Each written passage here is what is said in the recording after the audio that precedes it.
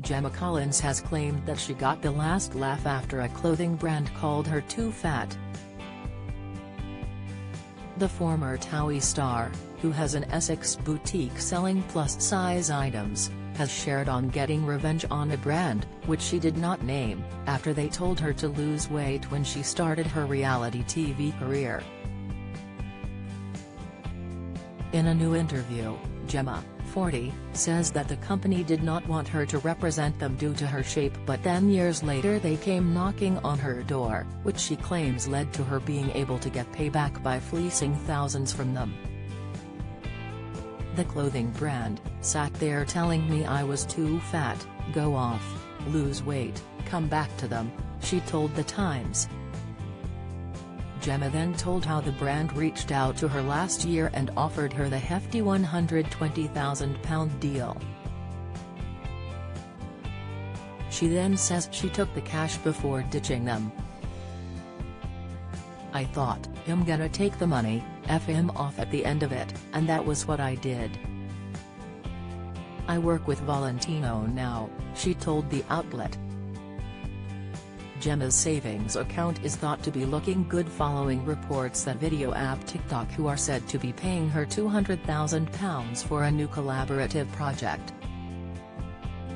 A source told The Sun, Gemma earned enough cash to wrap her Christmas presents with £50 notes this year. She knows how to hustle and works hard for her cash, and bagging over £200,000 for teaming up with TikTok was a nice way to round off the year. After working her socks off over the past 12 months, Gemma has put her feet up over Christmas, but come the new year she'll be back out there. In 2022 Gemma has vowed to work even harder, fans have much to look forward to. Do you enjoy reading about celebrities?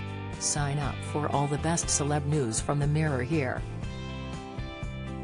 2022 is set to be an exciting year for self-proclaimed diva Gemma as she is engaged to beau Ramy Hawash, for the second time. Gemma and Ramy, 48, got back together after she ended her tumultuous and years-long on/off romance with co-star James Argent. She and Ramy first started dating in 2011 and got engaged for the first time in 2013. But after they split in 2014, she moved on with Arg, only to have her heart broken again and again. It was during the lockdown that Gemma and Ramy reconnected, and she's been incredibly loved up ever since, and they went public with their romance in April.